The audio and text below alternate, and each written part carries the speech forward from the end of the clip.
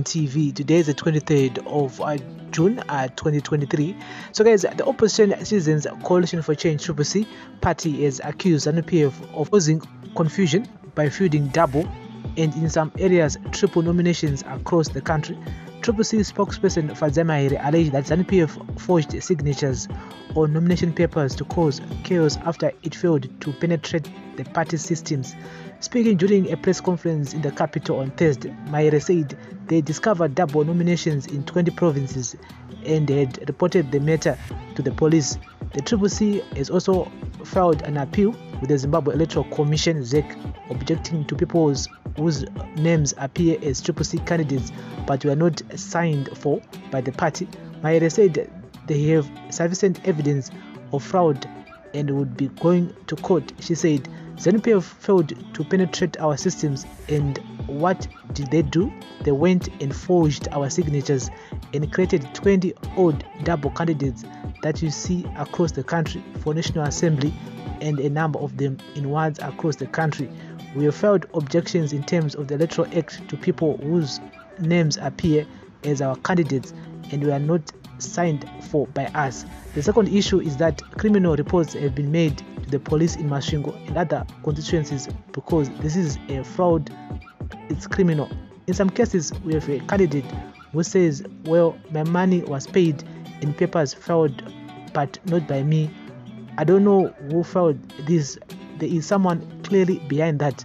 Meanwhile, Zanu PF has distanced itself from the chaos and said it was satisfied with its own nomination process and expecting victory in the August 23 polls.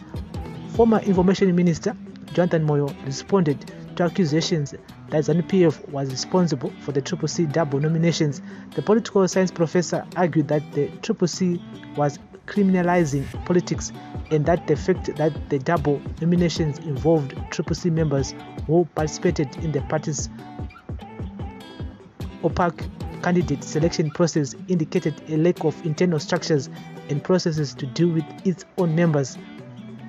Moyo criticized the CCC for abusing the criminal justice system and urged the party to develop a constitution and structures to manage its internal politics. He said, CCC criminalizing politics, the fact that CCC's triple and double candidate nominations actually involve individuals who are its members and who as such participated in its opaque candidate selection process, and some won in that process, which used the old-fashioned but visible Erekamwana method, means that CCC should cry for to and about those individuals, meaning its members, and no one else.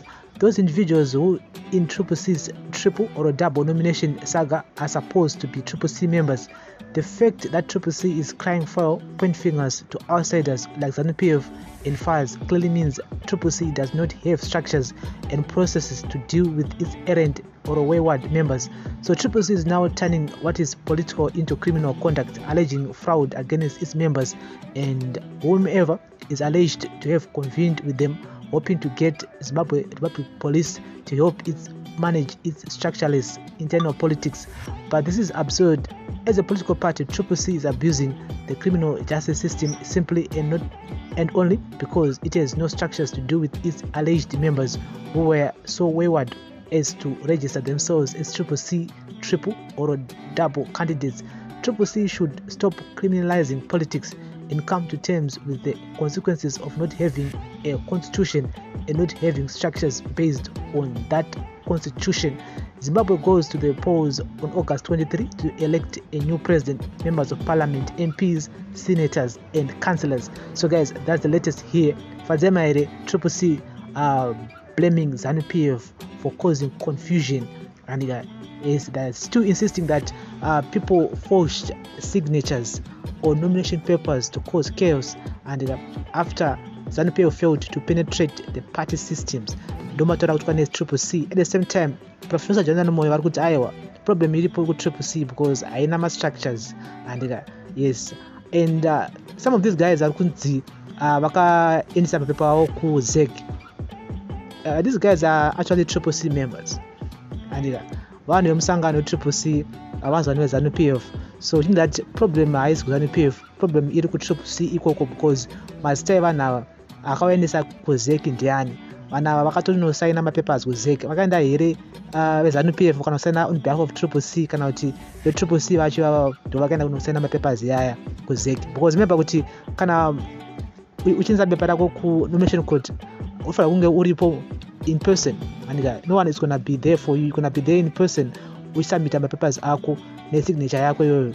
So I telling me that kuti banda what 5 mfakose instead rake rakamurekena rakuzeki iye asipo. This is what Triple C is saying kuti munhu akatondesa sara banda kuzeki iye asipo banda ari kuba kwake zvake akazongwana zita rake rapa ma nomination list. And so there's so many questions that Triple C needs to clarify here. At the same time, Professor Moyo on a point. At the same time, Fazema on a point Zakari. And so we'll be keeping you guys up to date with the latest here. And we hope that this whole double candidate situation can be clarified, can be verified. Whoever is responsible, whoever is behind this whole situation should be held accountable. And Saga, we'll be keeping you guys up to date with the latest here. If this remains like this until elections, Triple C will be losing at least 20 wards or 20 parliamentary seats to Zanu PF because double candidates achibatsire, and it will also separate my votes a Triple C. So I just hope and pray that this whole situation will be solved. At the same time, we can't downplay what Professor Jonathan Moyo is saying here panyaya structures and to manage the internal politics zvagara zvakakosha nyaya yeconstitution yepolitical party. Last year vachamisa vakati constitution yatopa kudhara, and saka I don't know why Triple C hasn't actually released the constitution of the party. Why vasina structures inyaya zvakare kutoti we did talk about it here vanhu vakaona vakati hazvina basa. So there may be problems because of that, because of the structures. But anyway, we'll be keeping you up to date with the latest here. Remember to like, share, comment, and follow. You're listening, you're watching to daily news, breaking news, everyday news. Your views, your opinion are welcomed in the comment section. This is good Tukana, but we're just discussing. And so let's keep it civil. Thank you for watching. Thank you for listening. Remember to follow us everywhere. Facebook page is a Prince Mina Entertainment TV. Our videos are now available in real time, and so you can just go and watch our videos there on our Facebook page, which is a Prince Mila Entertainment TV, and also our Facebook group, which is a Prince Mila Entertainment TV. Also, just go and watch, like, share, comment, and please tell a friend to be part of us here.